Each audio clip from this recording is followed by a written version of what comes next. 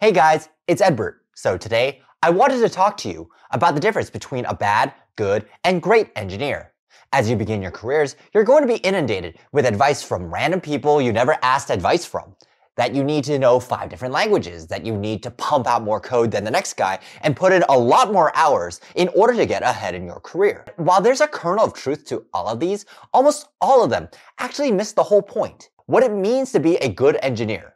And so what I'm going to do for you today is describe 3 dimensions that you can use to judge someone if they are a bad, good, or great engineer. I'll try to keep this irrespective of level. It doesn't matter if the person is a junior, mid-level, or senior engineer. What you might find interesting is that coding itself actually is one of the least important factors, and I'll discuss why. By no means is this list exhaustive, but I'll try to give you a surface-level understanding of what it takes to be a great engineer. So if you like this video, please like and subscribe and watch this until the very end.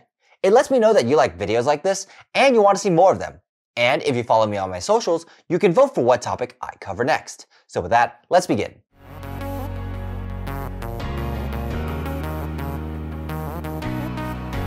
So I can tell you that there are a few key understandings in skill, depth, and efficiency that sets the best apart from the rest.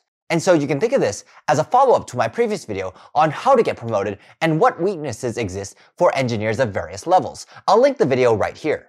And I'm not just someone who talks to and studies other engineers. I have put these into practice myself. I'll be drawing on my 8 years of coding experience, 4 of which were professional, spanning 2 continents, several startups, Apple, Uber, and a variety of my own clients. I've been on both sides of the table as a project lead and as a follower. So I'd like to think I have some understanding of which habits and traits make engineers competent and which ones are indicative of a lack of skill, for a lack of a better term. So let's start with a very basic definition of what is an engineer.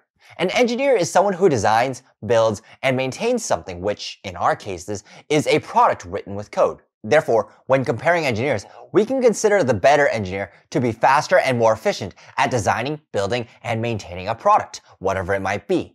Now, the trade-off for doing this is time and money. After all, a person has to be paid to write a product, and it takes time for him to both write and maintain the code. You know the old saying, time is money? At a small scale like a demo product, the speed at which you churn out code is the primary factor.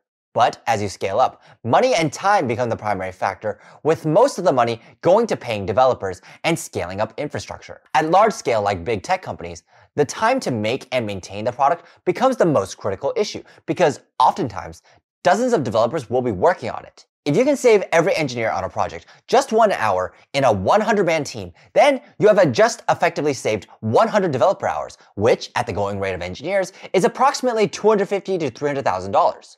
On the other hand, if you make a mistake that costs an hour, then you will cost the company that same amount as well. And the larger your project, the more that becomes the factor. The trivial becomes the important and vice versa. So how does that tie back into a bad, good, and great engineer? Let's start with how an engineer writes code with all this in consideration. A bad engineer will focus on how fast they can churn out code and puts an emphasis on the language. Throwing code at a problem is the least efficient and arguably the most expensive per unit of time. Trying to throw random snippets at a problem in 4 different languages can eventually solve it, yes. And maybe the problem is small and inconsequential enough that just spending 1 hour writing a hacky script to get rid of it is probably fine. Now, what happens when your shoddily written script needs to be maintained and grow into a bigger product? Now what? You're probably going to have to rewrite it again to be cleaner and better so that other people can actually read and modify it. Then you've put in effectively 3 times the amount of effort to do the same amount of work had you just written it properly to begin with. A good engineer will be aware of this and try to abstract and design the code before they write it. But they will not design for the future, but rather for irrelevant context, like maybe best practices or something like that. And you'll often hear developers give the reason that something is best practices for the reason why they've written something in a particular way. But the reality is that best practices are industry standard recommendations that are designed to help developers solve problems in a clean and well thought out way that is for general use case. In fact, the best designs you'll see very often are the ones that can give you the most options after committing to them. And a lot of the best practices do give you that. But just because something is industry standard doesn't mean it's right for you or your problem. In fact, Over-abstraction is the enemy of good code since it just forces you to maintain a shit ton of interfaces that are never used for any future use cases and may never reasonably come. Nevertheless, a good engineer will at least be thinking in that direction, but they will not properly contextualize it. A great engineer will write code to solve the problems of today, tomorrow, and the indefinite future. The best kind of work is to do no work at all. Imagine a piece of code that requires zero maintenance, and whenever you want to make a change, the code just magically transforms itself to handle it. Well, we don't exactly have that in the real world every single time.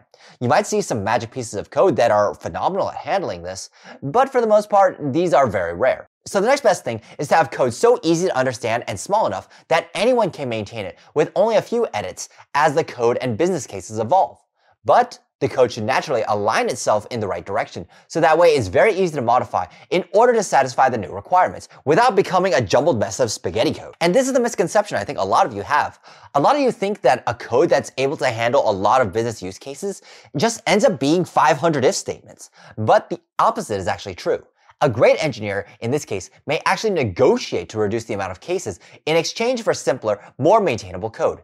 If you can cut out the code written by 50 or 70% by taking out one simple non-critical requirement, then it's absolutely efficient and you should do this. So if you want to be a better engineer at coding, you need to pick the right targets and plan for the future, instead of just trying to pump out more code. The next dimension of good engineers is the ability to delegate work and task assignments to others. And I think this is one that people really get wrong. The point of delegation is to get the job done as efficiently as possible by giving the task to the person who is the most suited for it. But there are a lot of nuances. A bad engineer will delegate work and knowledge because they believe it's that person's job to do it or know it. Their delegation style is to get things done the fastest by throwing more people at the problem. As a result, they often serve more as a glorified Google search for their company. Their motto is, "It's not my job, it should go to someone else."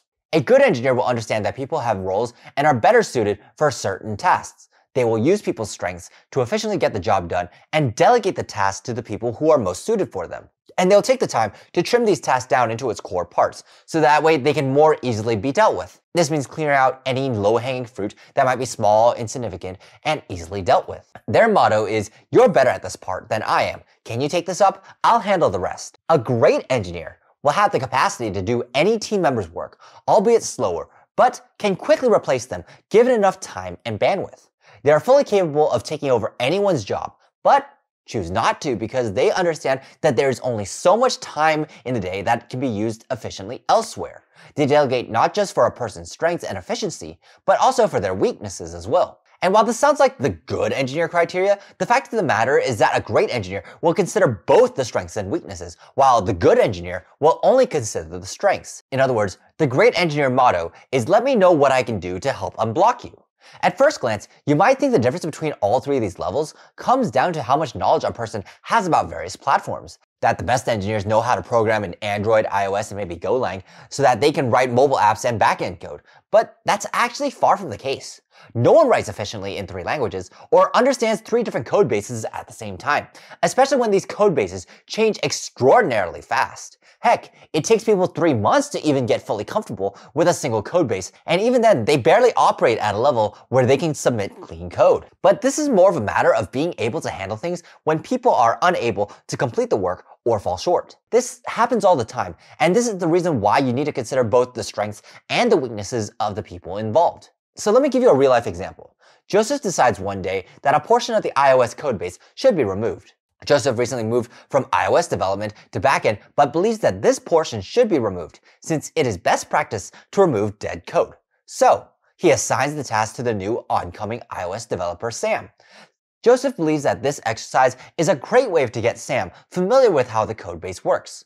3 months later, it turns out that a key feature was removed with the dead code, but the codebase had changed so much that doing a git revert was just not sufficient. So the team works round the clock to restore the dead code and reintegrate it.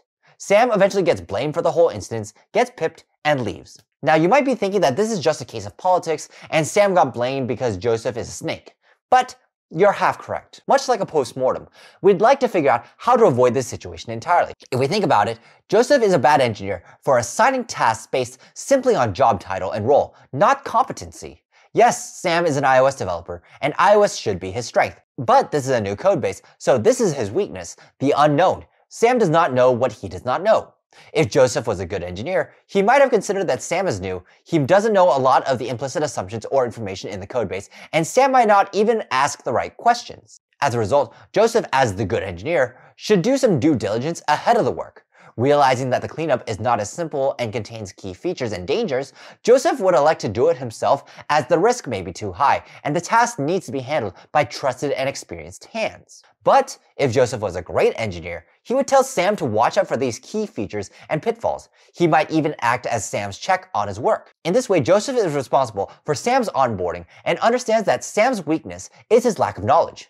By giving him the knowledge ahead of time, Sam's weakness is lessened and less of an issue. In this way, you avoid the whole political situation to begin with.